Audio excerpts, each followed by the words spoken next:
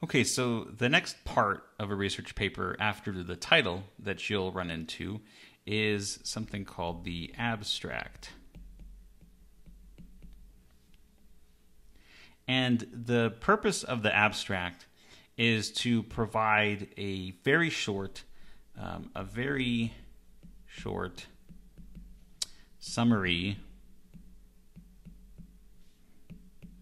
of the whole article. So by very short, I mean usually, and again, this is largely determined by the requirements of the particular journal that you're submitting the article to, but usually it's somewhere around 150 to 250 words. So if you look at a chunk of text like that, if you've done a whole scientific study, 150 to 250 words is actually a very small amount of space to have to completely summarize everything that you did. So this is the challenge anytime you're doing a summary. A summary is about removing all the unimportant details.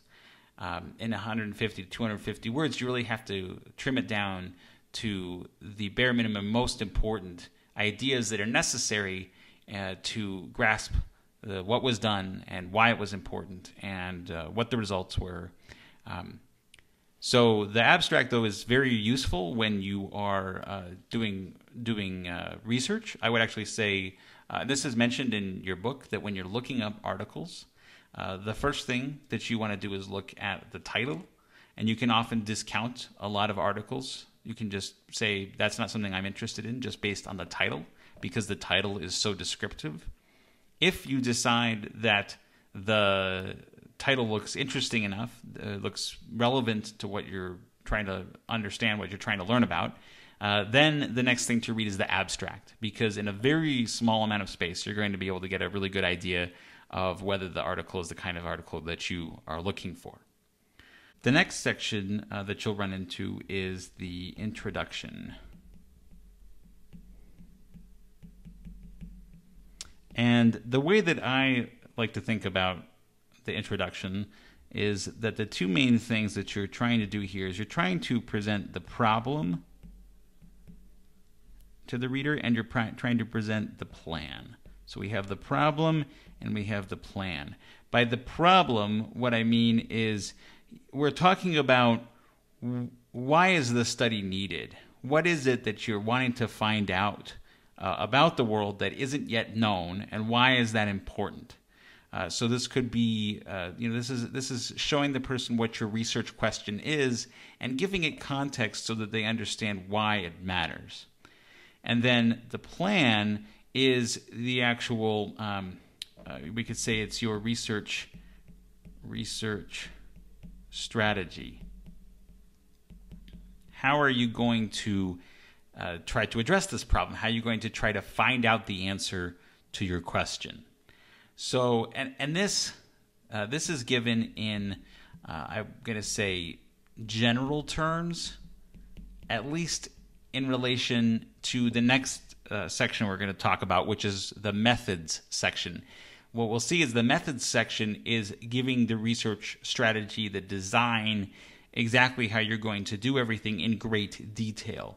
So this section is just about saying generally how are you going to approach answering this question. This is also the section where you would introduce your hypothesis. So your tentative explanation for what's going on. So you've got this problem or question, the plan or research strategy that you have for addressing that, for answering the question, and your hypothesis for how you think this is working. You might also include your predictions for what you think you're going to find, especially if you are writing a research proposal. You're going to emphasize that you're making certain predictions and discuss those in greater length because you haven't yet done the research, so you haven't actually gotten your results and seen what you're going to find. Surrounding all of this, you want to be using past research to give context to it, to support it, to give what I'll call a rationale. In other words, reasoning, an argument for why the problem is important. You can pull on past research to show that, to say, okay, these other researchers looked at this thing over here, which is related, but they didn't answer this particular question. Or the next thing that we need to know is such and such. Or here are some problems that have been found. Here are some statistics showing a real, that certain people are, for example, a certain percentage of the population really suffers from generalized anxiety disorder. And so there's a need for further research on this. You're going to try to present a rationale for what you're doing. You're going to try to show why the research strategy that you've devised is going to address that, and you're going to try to say where your hypothesis is coming from. Is it based on past research and past theories?